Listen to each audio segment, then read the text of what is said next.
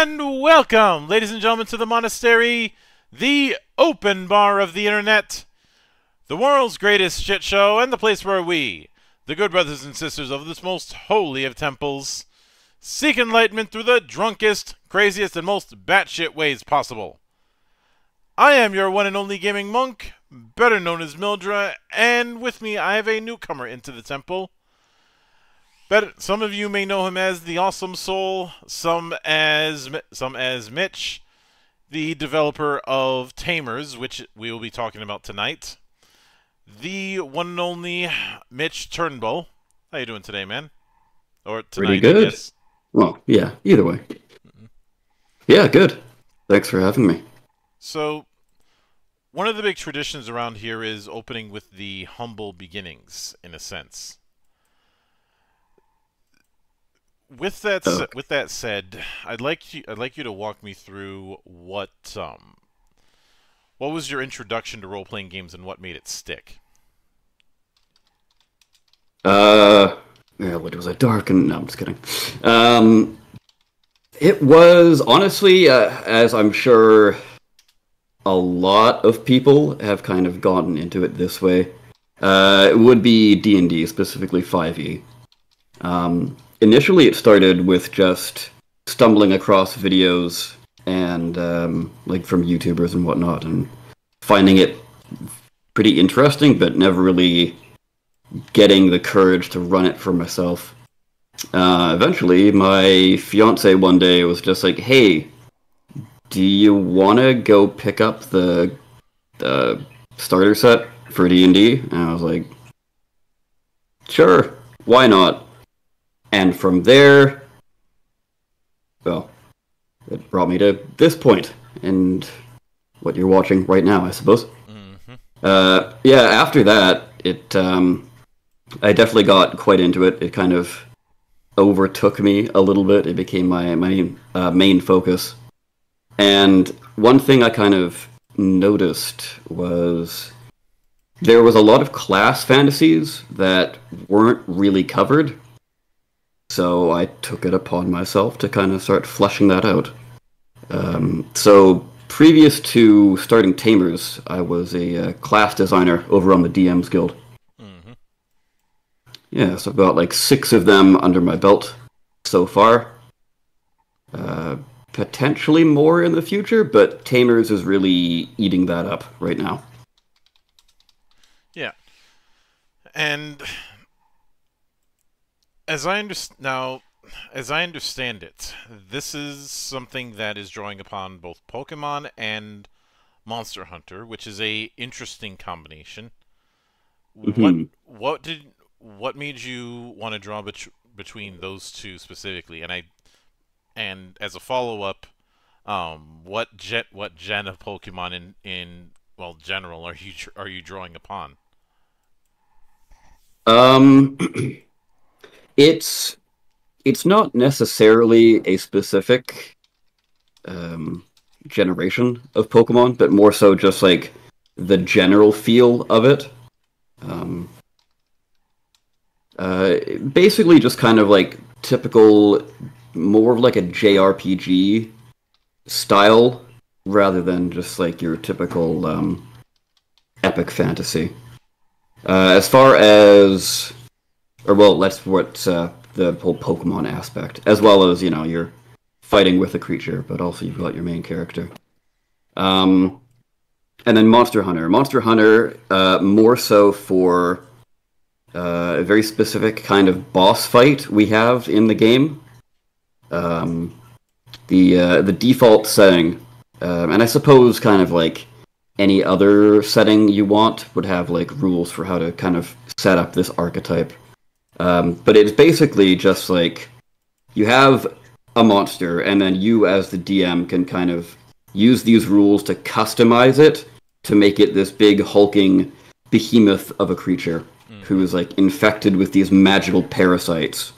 It's known as a rot host because the spell rot are these little parasitic creatures born from like an elemental calamity. And they've infested the creature and can mutate it into various forms. So, in the playtest I was just running a little while ago, Let's just say the players run into this monster, and then all of a sudden wings sprout from its back, but they're like goopy and sort of parasitic. People, they're going to be like, oh, that's a spell rot. We need to target that specific piece. And then as the fight goes on, it uses new abilities granted to it by these parasites. And at that point, the players can either continue to target the main body or target the individual pieces to stop them from using those abilities. Like if they're having a lot of trouble and their party is mainly up-close brawlers, if this thing is flying, they're probably going to want to take those wings out quickly. Mm-hmm. Yeah.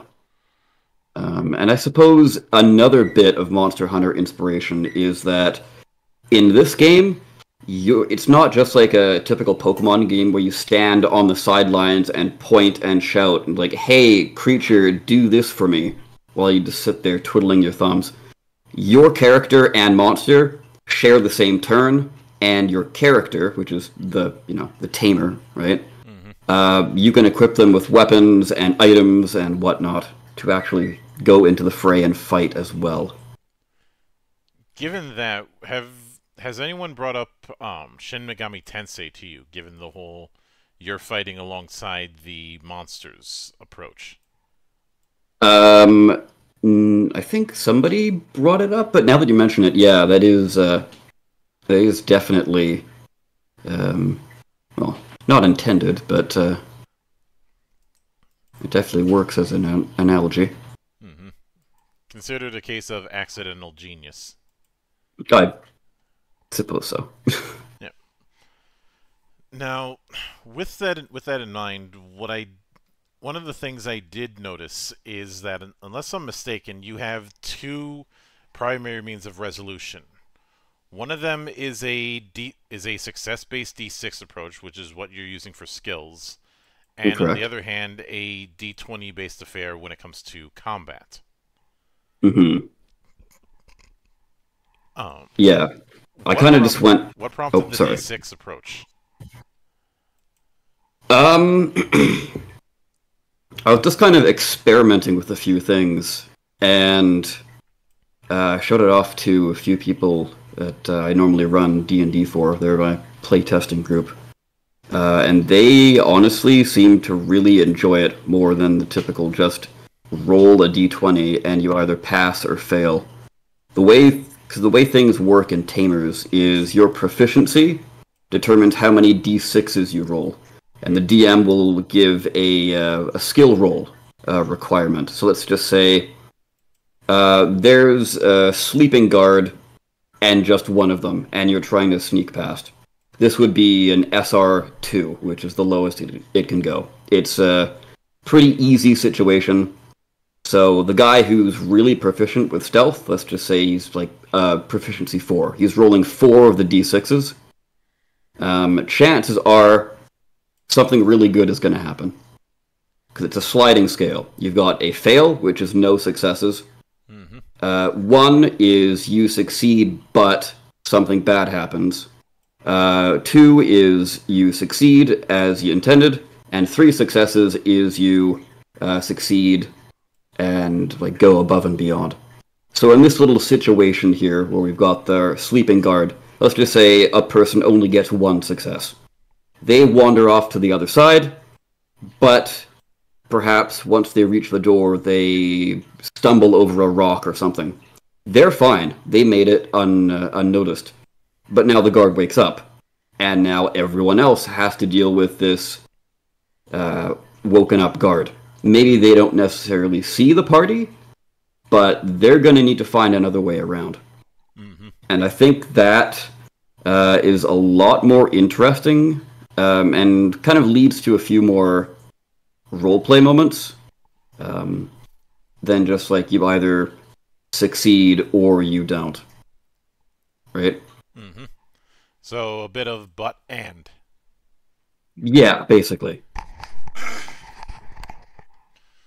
So with that in mind, I think that's as good of a spot as any to talk about how how you have the core stats set up in a way that upgrading them is not just a 1-to-1, but actually has a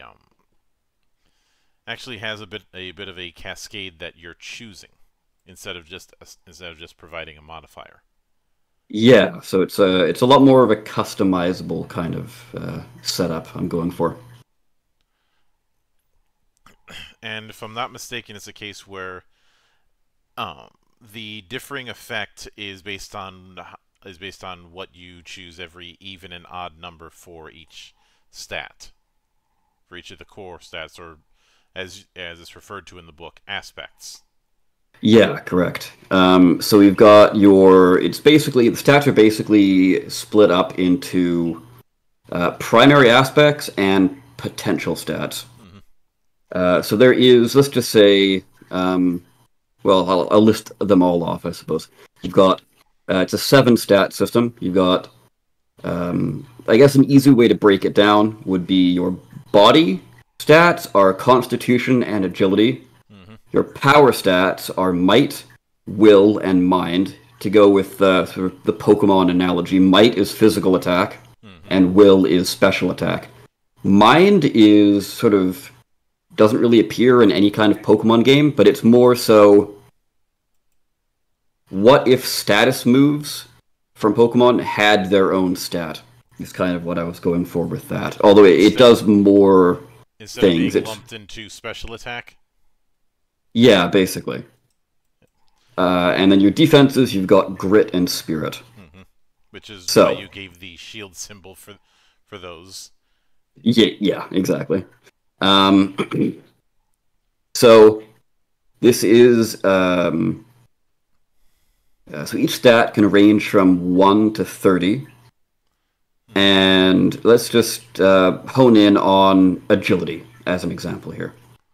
So you've got agility and you want to bump it up. For every odd number of investment, which also includes base stats as well, you're going to increase a primary aspect. For agility, that primary aspect is your movement speed. So it's how many hexes you can move across the battlefield in one turn. Mm-hmm. For every even number, so 2, 4, 6, so on and so forth, you get a potential stat choice. For agility, that is either accuracy or dodge. Mm-hmm. And I'm guessing that's the reason why there's the pips under each on the character sheet. Correct, yeah. For anybody sort of following along, I assume you'll probably have like links to download and whatnot in the description. The plan that I had was to link the beacons because I grabbed the thing from your Discord server. Gotcha, that works too. All right, yeah, it would be on the Discord server. But yeah, that sort of character sheet is still a bit of a work in progress. The layout is more or less how I like it, but I'm going to be working with my artist eventually to kind of spruce that up. Mm-hmm. Mm-hmm. And now with that in mind, there's a few other things I did want to go into. When I looked at the sample characters that you had for both Tamers and monsters, I'd want to start with the Tamers end of things. Mm-hmm. There seemed to be the vibe that for Tamers there is something of a soft class system. It seemed to be built on, if I'm understanding this right, based on talents. Is it a case where you're picking talents every few levels along a path? How are you having it work out? Yeah, so in this current playtest, there aren't character creation rules, but that will eventually be in later playtests. Mm-hmm. So, to give an example of how the talent system is going to work, it is, like you said, it's kind of a soft class system, but it's more so done in a tiered system. So the way I have it now, this game is a level 1 to 30 system, kind of mirroring how the stats are also 1 to 30. Every 3 levels, and also level 1 as well, you do get to pick from a talent option. So let's just say you pick the warrior option. You'll see a list of... right now I'm kind of aiming for 8, but that might change. 8 tier 1 talents. And once you have 3 tier 1 talents, you can then start picking tier 2 talents. You get 3 of those, then you can start picking tier 3. And that's the highest it goes. So if a player wanted to, they could be like, okay, I've gotten kind of what I want out of the warrior talent group. Now I kind of want to go into rogue. So then they take a rogue talent, and then 3, and then they go to tier 2, and what have you. Because it's a 30-level system, you're going to be gaining levels relatively quickly. So the ability to kind of go with either just 1 or 2 different talents and kind of like switch back and forth as you level up is definitely a lot more of a thing you can do in this system. The way you describe it, it also sounds like multi-classing won't be as surmountable of an affair as it is in some fantasy games. No. That my goal is to make it as seamless as possible. Because in my experience, you've had cases where either A, the requirements to multi-class require you to build around it very early on, or B, you have cases where you're spending long amounts of time sucking so that you can get the class fantasy that you want, or C, you treat certain archetypes as what's nicknamed dip classes. Yep. Which is a fancy way of saying you go in there for a few levels to get a certain thing, and then you never touch that class again. Yeah, exactly. It's another thing I'm trying to avoid. Because in the way I have it now, and I think I probably will stick with this method, is there are repeating talent options. So in the Bard and the Rogue, for example, a tier 2 talent option they both share is skill proficiency. So they're just better at doing skills, for example. And there's going to be a few others in there. So if you really want to have a character that's good with skills, going back to that example, you can go into Bard or Rogue or any of the other ones that are there. Let's just say you want to go and get a few from Rogue, but you mainly want to be Bard. Well, you still would be able to get that tier 2 talent option feature instead of going super deep into Bard. To Rogue, rather. Another thing kind of trying to solve is basically core features of a talent group kind of level up as you progress through them. So you'll get the Rogue, for example, is basically good at getting more crits. And that's just kind of what you can get from tier 1, which is like, cool, if you dip, you can get more crit, and then you can go to the other one. But if you progress into Rogue, to like the tier 2s and tier 3 talent options, you're going to start finding things where you can crit more often still, but if you do crit, it's more powerful. And there's other things where it's like, if you crit, you can then drop a stat from your target. But those are only available in the tier 2 thing. So it's not really front-loaded.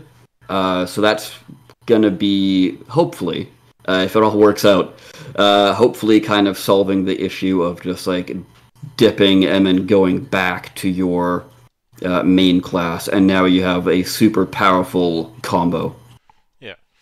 Now I know I know you've presented the bard, rogue, and warrior um, talent trees. I guess I'll say, since they're not necessarily classes. Hmm. But what are some of the other classes that you would? So, sorry, not classes. Talent groupings in this sense that you would end up having. Yeah. So I will just quickly pull up the list here. So my goal right now is, I believe, 13 is what I'm kind of aiming for. Uh, that might change, but that's the goal for now. So, like I said, we've got the warrior. Um, Hold on. There we go. Found the list. Okay. So the quick little breakdown of what I have here is I've got the alchemist, which is going to be sort of focusing on potions and medicine.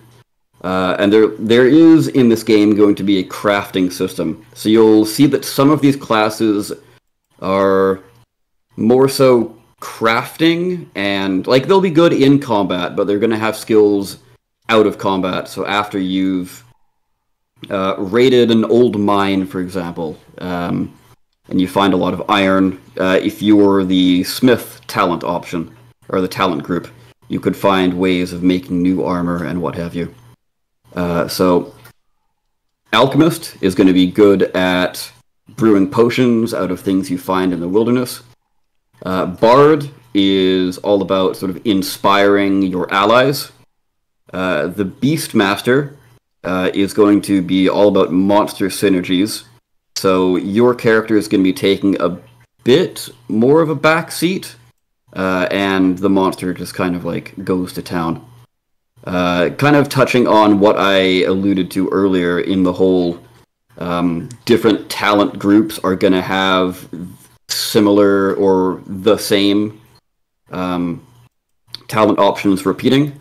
A lot of classes or talent groups, sorry, will have ways of interacting with your monster. So don't worry, it's not just like if you want to interact with your monster, you have to go Beastmaster. It's just Beastmaster was kind of my way of lumping all of those beast-related things from all of the other talent groups into one talent group itself. If players wanted to just focus on the monster, that is the way to go. Yeah. We've got Channeler, which is so there are, like I said earlier, there's might, will, and mind. That is mirrored by different techniques, so think of those as your Pokemon moves. Channeler lets you learn might, Mage lets you learn will, and Scholar lets you learn mind.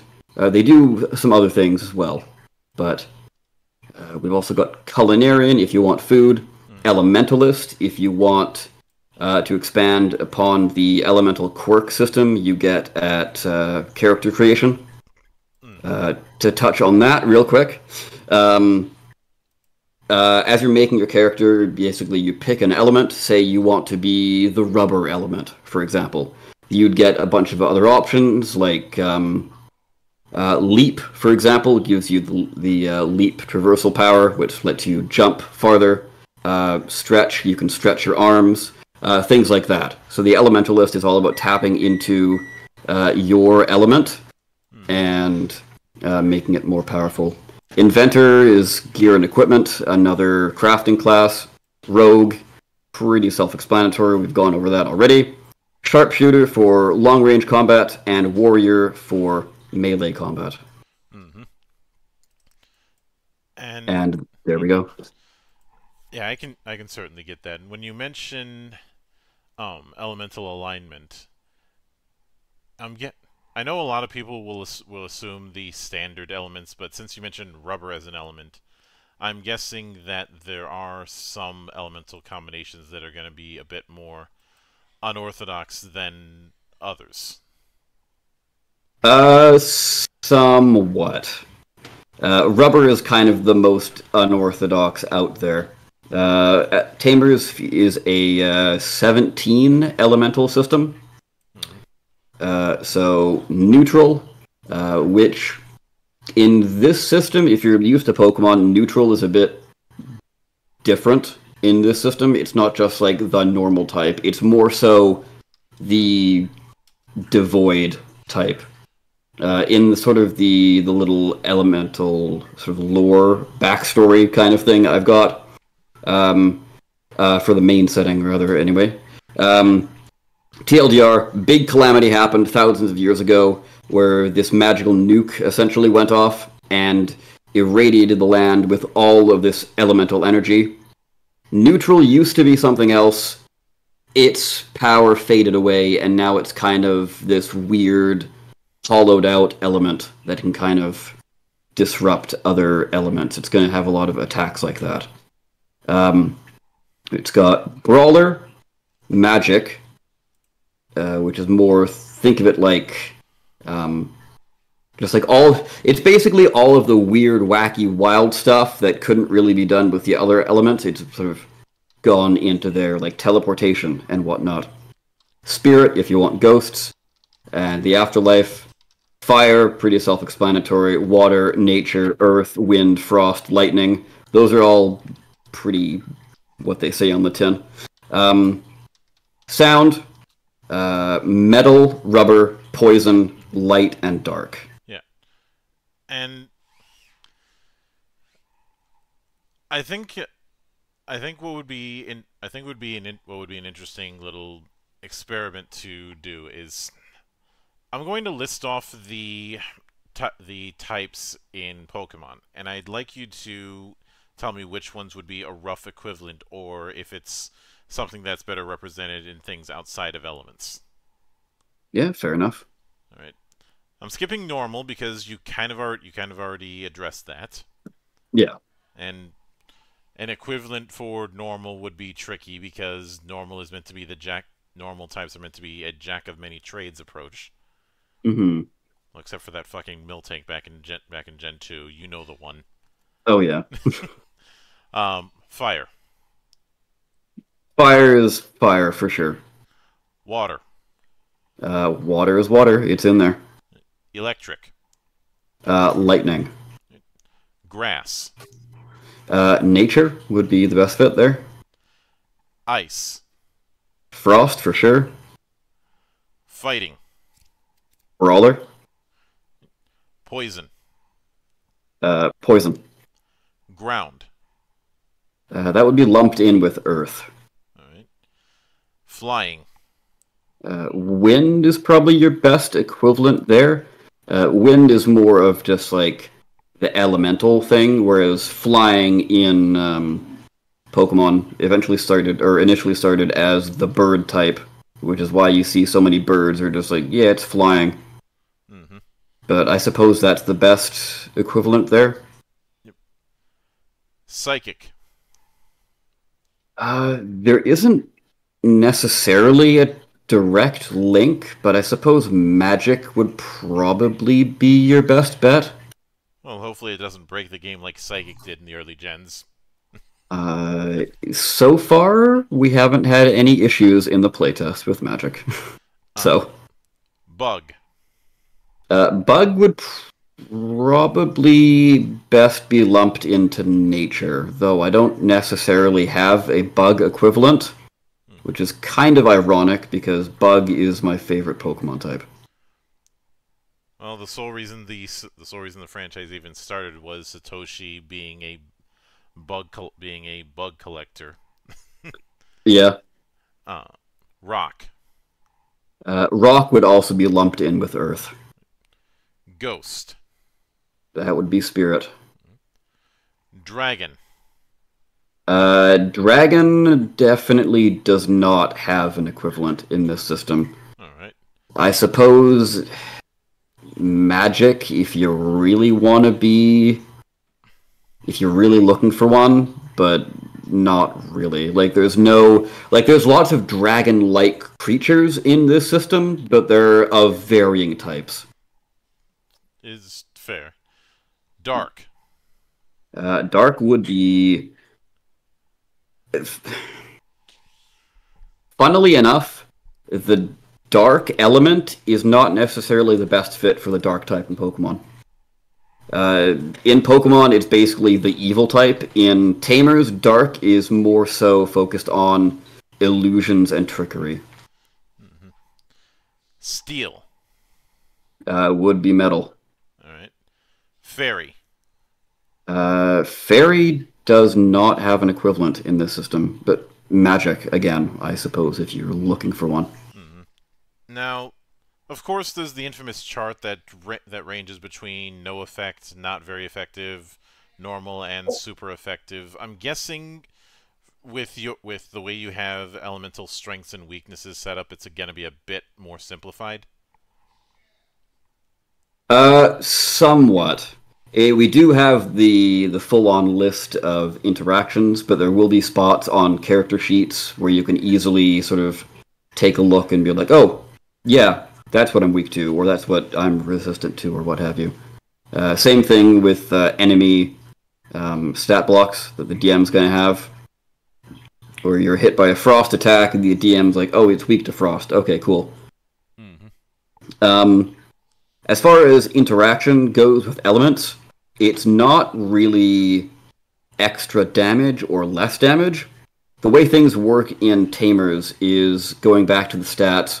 You've got your grit or your spirit, which is how well you defend against might-based techniques or will-based techniques. So let's say you're a fire type attacking a metal type. Fire would be good against metal. And let's say you're using a might-based move. Normally, the metal type would have a grit, or might defense, rather, of 16. But since it's weak, it is 3 lower. So whenever you're attacking with a fire technique, it's effectively a 13 defense rather than 16. Yeah, and speaking of that, I did notice that there's a dedicated domain set up for techniques, and something I am curious about is when it comes to techniques. Obviously, there's the die size relationship, but since die size is also on Tamers, are there certain techniques or technique equivalents that Tamers can have access to? Yeah, so as I alluded to, there are going to be talent groups that will let you just straight up pick the special elemental techniques that the monsters can normally, learn every few levels. There are equivalents, though, for people, or for Tamers, who don't necessarily want to go down that route. There are things called weapon actions, as they're listed in the playtest, but they've since been renamed to weapon arts to kind of give their name a little bit of a differentiation. I kind of ran into that issue when I was typing out a feature that said, like, yeah, you take the attack weapon action or the weapon action, and I was like, oh, wait a second. I need to change that. But yeah, getting off that tangent, sorry. There are weapon actions that you can expend your stamina on as a tamer, and there's a bunch of different ones, but like Vault, for example. Vault will be usually found on poles, pole arms, or staves. And basically, if you choose to use this weapon action, you can swing with your staff, use the momentum, plant it in the ground, and essentially disengage from the target you're fighting, and run off to wherever else you need to. Yeah. And there are going to be other talent features as well that will let you expend your stamina in other ways, other than just, techniques. Now, with that in mind, from what I'm seeing, unless I'm misinterpreting something, the cost when it comes to techniques is going to be stamina. Stamina is meant to act as a equivalent to MP. Yeah, basically. Very early on, I didn't really want to sort of split anything because we could have gone like stamina and magic and have two things, but that's just two extra things to track. Yeah, at that point Especially, you're double dipping. yeah, exactly, and especially in Tamers, kind of going into more of the lore of the main setting, where literally every being in this world has been touched by an element. Hmm. You're basically drawing upon your elemental energy, which would definitely be very exhausting, hence stamina, as And the kind of catch-all I would resource. if you if stamina and magic being different would is something that would be insisted on. I would have then unless you're doing something where they have different mechanics in their use and recovery, like say how you the demon hunter in Diablo 3 had two different resources that work differently, then Mm. there's not really much point. I'm Yeah, it's guessing just more work for the player. style is the equivalent of an area of effect. Yeah, so techniques are basically broken down into. Let me just pull up the thing here.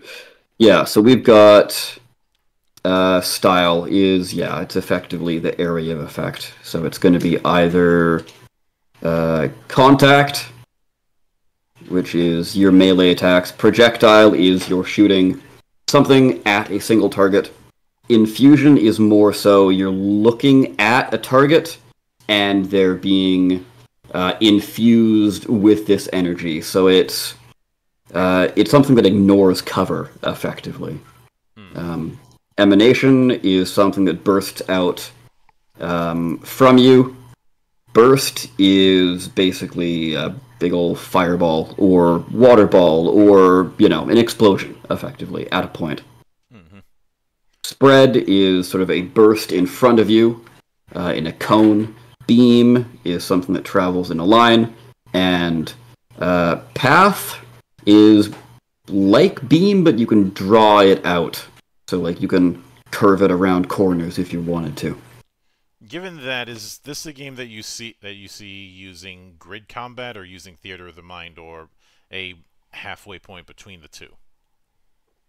This is definitely more of a tactical RPG. So it's definitely got a big focus on grid-based combat. All right, that's certainly fair, and I'm guessing that in the full book you'll be putting in some examples on that front. I'm guessing since it's going to be grid, it's going to be squares and not hexes, or is hexes like an optional thing that one could take? I do have rules. I think actually in the movement section. I'm pretty sure they appeared in the playtest. But yeah, there are rules for how to deal with that. Hmm. And I only point that out just because I think hexes are underrated in terms of using as a combat map For because sure. it's significantly trickier to do the boxed in kicking circle, also known as the Goodfellas style welcome. Yeah. Uh, On slightly on the topic of hexes, though, this game also is going to be ideally played on a hex map as well. It's going to have a big focus on exploration. so a So West Marches style hex crawl is completely in the cards with this game. absolutely. While those rules are still being worked on, they don't appear in the playtest, Hmm. but they will make an appearance once I've got them to a satisfying level. Yeah. Now, with that in mind, since we've talked quite a bit about the advancement and setup with Tamers, I'd like to shift a little bit into monsters. Obviously, the core stats more or less work the same. What I'm interested in learning what changes is how advancement works. Is it mainly the upgrade setup of techniques?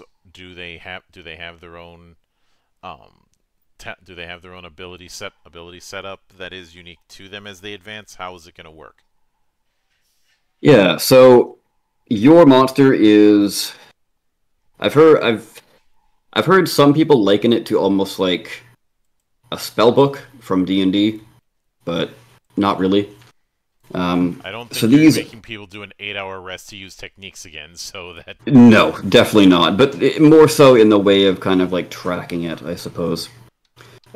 As your monster levels up, they'll learn new techniques, but you can only have 4 trained at a time.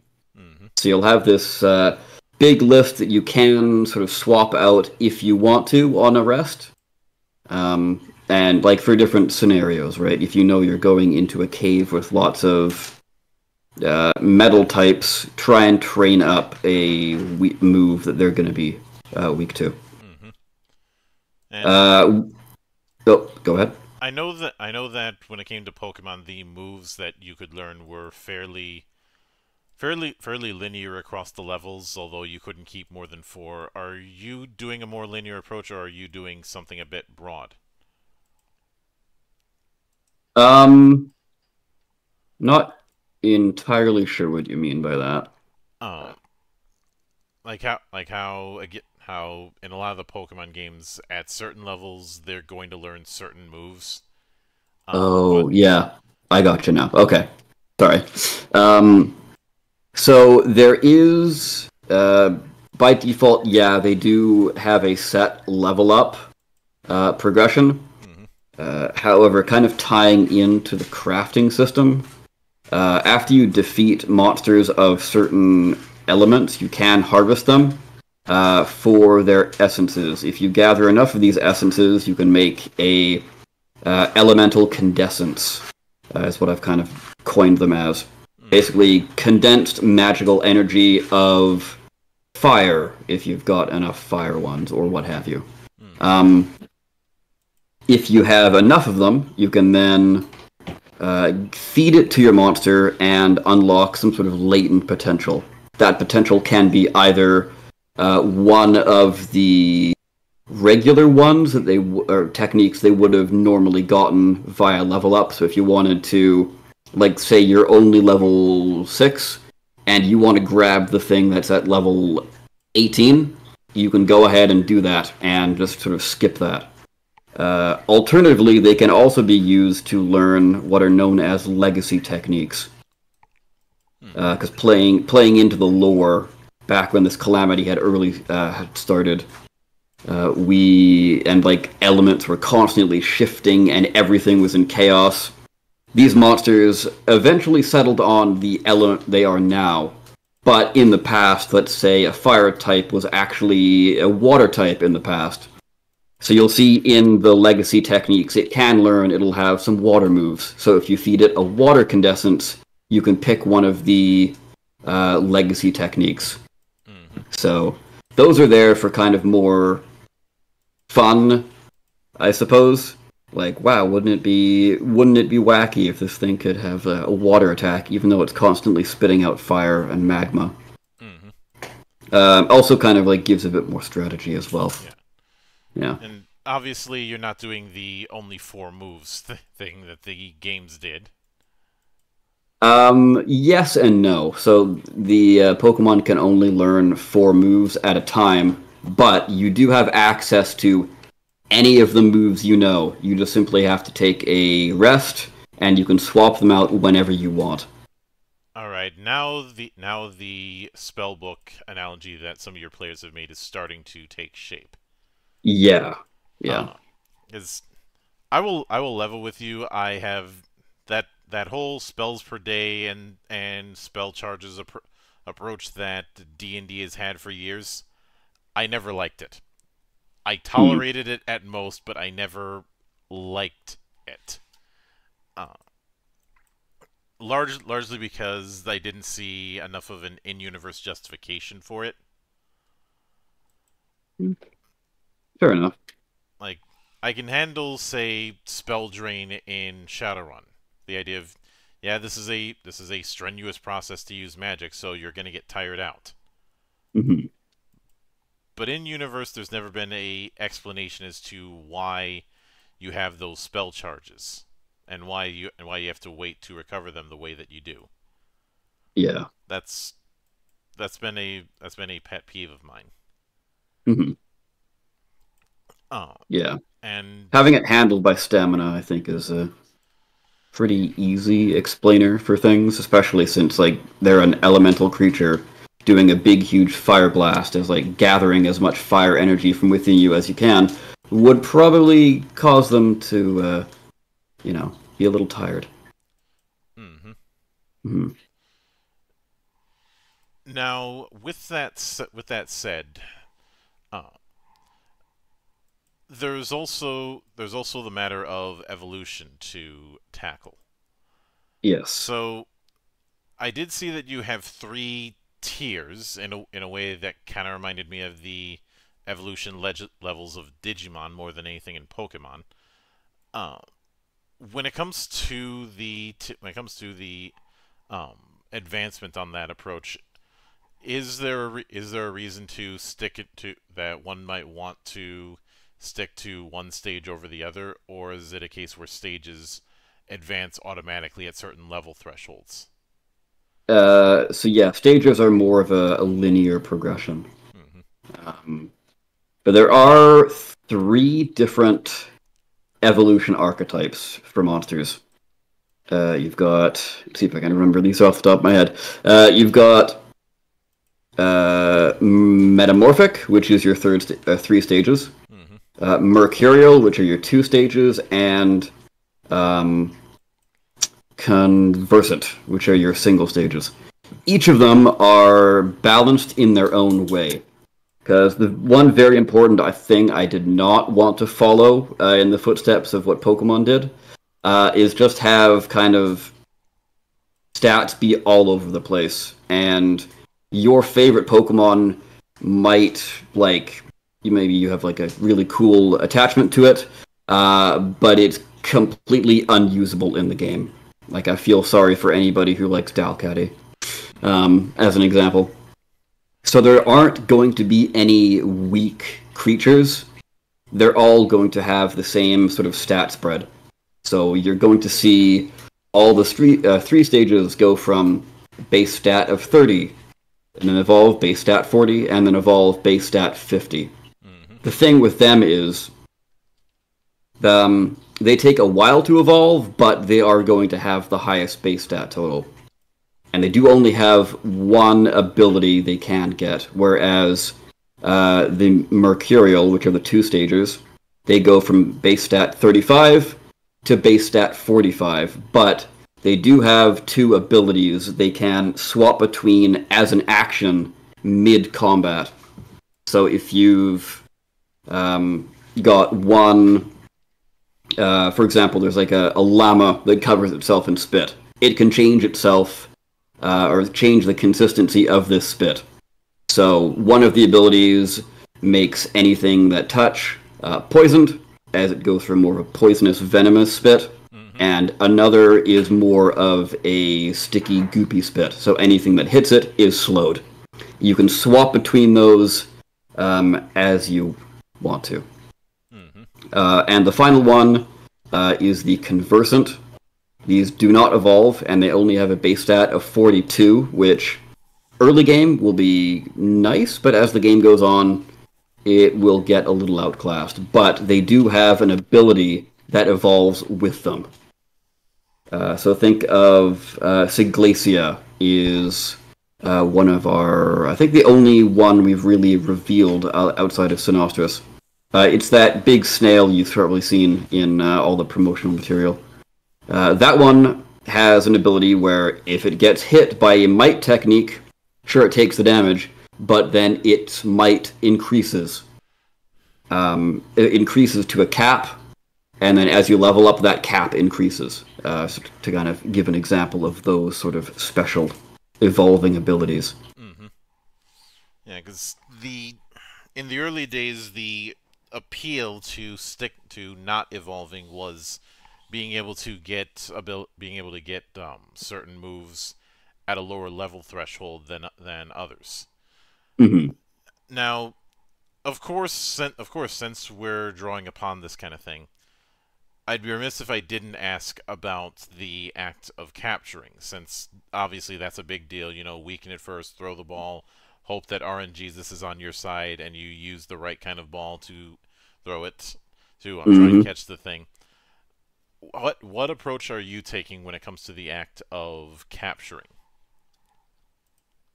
There will be a few. This chapter is a bit more up in the air at the point, but the basics of it I have in my mind at least, and a few notes written down, of course.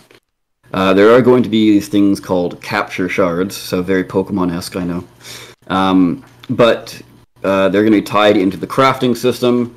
So as you're going upon your journey, you can find different parts to maybe make a new, more specialized one to help catch a specific monster you're looking for. They're not quite like Pokeballs in the sense that you throw it and you miss, and then, well, it's gone forever. There is a chance that if you fail to capture, it will break, but you will just be able to pick it up again and try again, hopefully. Mm-hmm. That's mainly due to the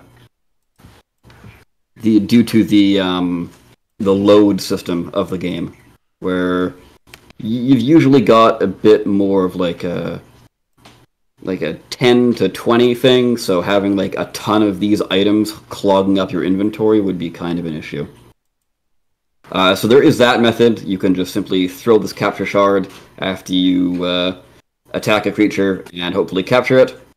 They're not going to be like hypnotized by you, so you're going to have to take them back to your base and kind of like start to tame them a bit more.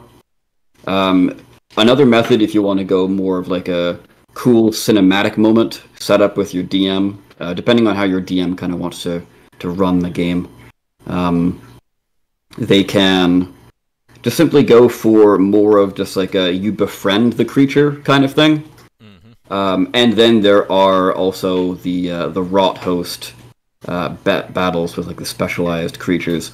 If you can clear them of all the parasites and heal them back up, then they're most likely going to be wanting to stick around with you.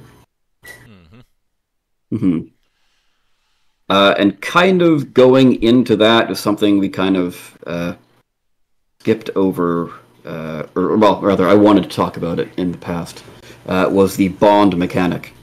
So sort of like what makes monsters different from the Tamers. This is done in like a 3-tiered system, sort of. So the way it is, you'll actually see it on the character sheet. There's going to be 12 different hearts within 3 different circles. So this bond is almost given out like inspiration from Dungeons and Dragons, but a little different in the fact that it sticks around. So to encourage players to sort of narrate what they do with their monster instead of just like never thinking about their monster at all, what you do is like, God, to give an example from the playtest, and to kind of go over how chaotic my group is. One of the players who was playing Warrior from the playtest had the sheep, Somnolaria, as their companion. They were trying to impress a child in order to get more information out of them. So he had the great idea of picking up the sheep and throwing it as far as possible into the ocean. I found that hilarious, and the way he narrated it was more along the lines of like, yeah, they do this all the time. The sheep has a technique to kind of like mitigate damage, so it makes sense that way. In that sort of situation, I'd be like, yeah, I'll give you a bond point.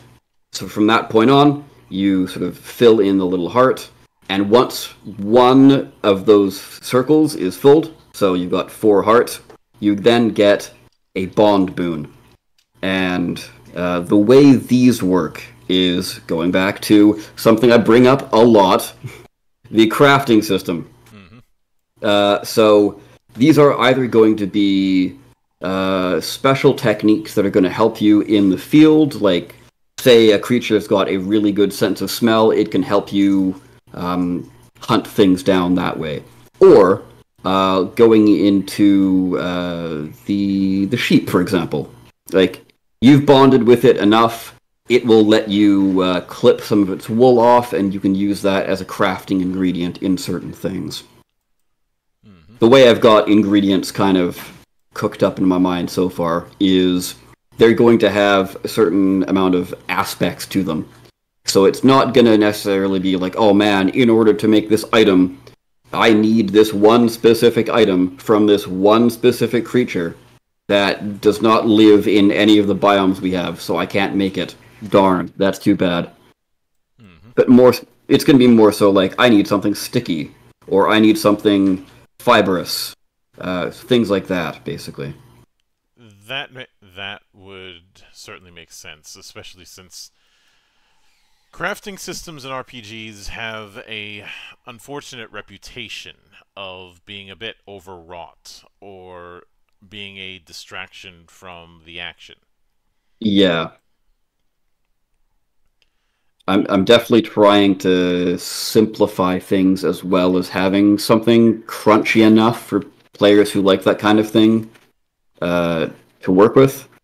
But hopefully, if all goes well, players that aren't necessarily into crafting will kind of see the benefit of it. Mm-hmm. Mm-hmm. Which is fair, because in a lot of games it's been something that's pushed off to the side, not something that gets a fair amount of focus in and of itself. Mm-hmm. I'm sure there's going to be DMs out there who go from more of a, make their own settings to where it's more of like a big bustling city. But the default theming and setting of this is more so like tiny villages scattered about. So you're not going to go into this one village with all your money and be like, I need all these items. And they're like, yeah, sure, we have everything. It's more... The points of light factor that was referenced in 4th edition? I'm actually not too familiar with 4th edition. I have nicknamed it the edition I'm supposed to hate, but I don't because I didn't get paid. But early on, there was talk of a points of light philosophy when it came to the pillars of its attempt at a setting, because unlike some editions, it actually tried to have a default setting instead of just having a bunch of vague bullet points. But the big one, points of light, was this idea of villages being little lights in the darkness, and adventurers go out into that particular darkness. Okay. The broad strokes approach to it. Obviously, it's not the full story, but it's the skinny at the very least. Yeah, that does kind of sound with like what I'm trying to go for. Which definitely makes sense. Mm-hmm. Now, with that in mind, the other thing that I couldn't help but notice is that instead of doing XP, you just have a checklist of experiences. So I'm guessing you're playing a bit looser with advancement, not necessarily milestone, but something that is not a numerical XP approach either.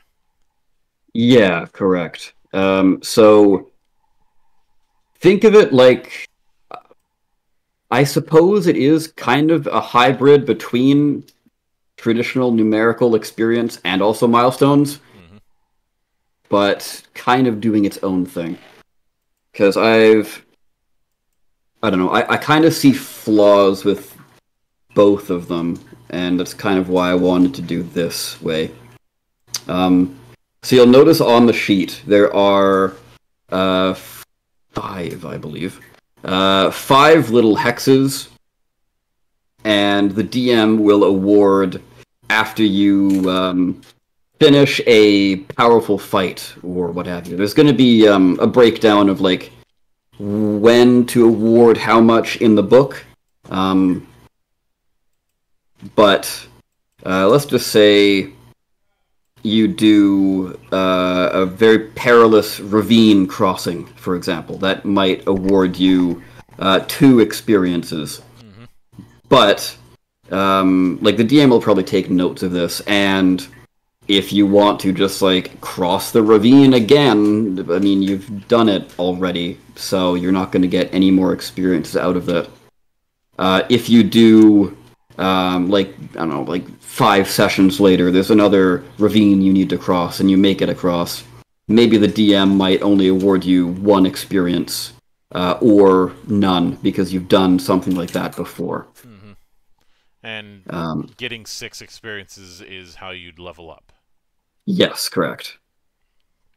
Um, so it's more a little bit more open-ended, but it is a bit more, at least for the players, trackable. And I feel like, oh man, we're at 4 experiences.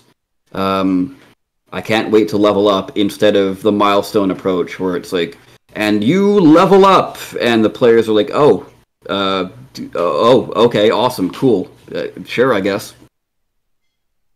Mm-hmm. Hmm. And I'm guessing that within the book you plan on putting in some guidances regarding what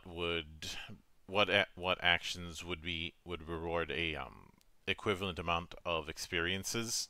So it isn't just the GM having to figure it out on the fly, or to reference Penny Arcade, swim, damn it. Yeah, yeah, of course. In pre-written adventures, we probably will be adding sort of hard and fast, like, yeah, you if they make it across this with no issues, they get 3, or if you fight this big final boss dude, you get 6, and they instantly level up, kind of thing. But yeah, in the book, it'll give examples of like what would 1 experience be worth getting, and then it would go into like a couple examples and what have you. Mm-hmm. Now, with that in mind, what would you be shooting for as far as a total page count for the core book, at the very least? Um, Across everything so far, in the main rules document at the moment, it's up to 75 pages. Across all of the monsters, I haven't checked in a while, but I want to say it's more close to like 80 pages. So once everything's all said and done, I think this is probably going to be pushing like 250, 300, maybe more. Mm-hmm. Which definitely makes sense, especially since you'd need to have quite a bit of space just for the techniques alone. Yeah, exactly. You got the bestiary, which is very important because I want to go into detail with these creatures and kind of like give their, biology is the word I'm looking for.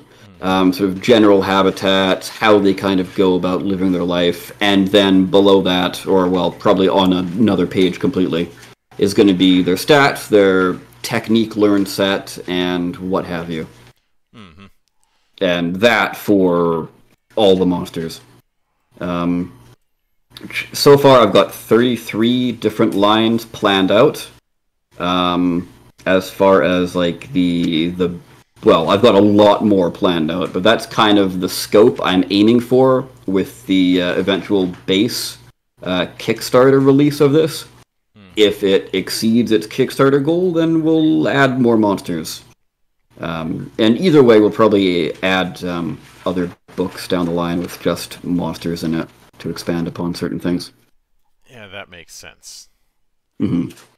But with that said, I do want to sincerely thank you for taking the time out of your schedule to come all the way to my temple and enjoy the madness that happens here. And Oh yeah, no problem. Hopefully, any, you've enjoyed my very rambly energy. um, I've been doing this long enough that nobody is too rambly. I can assure you of that. And of course, anytime you see fit to return, whether it be to further dive into Tamers, some of the individual monsters, or just to share in our mutual hatred of Zubats, the door is always open. Like, I've yet to find anybody who has anything nice to say about Zubats, especially some of the gens that have them all the damn time in every cave. Mm-hmm. As I often say around here, drinking is not mandatory, but it is encouraged. Oh boy. And of course, yeah. Thanks for having me. And of course, a sincere thanks goes out to everyone who took the time out of their schedule to come onto the show and enjoy the madness. And there'll be plenty more where that came from, as there always is here, on the open bar of the internet.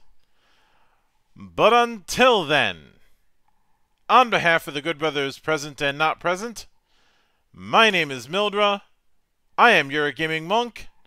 Stay fucking frosty, everybody.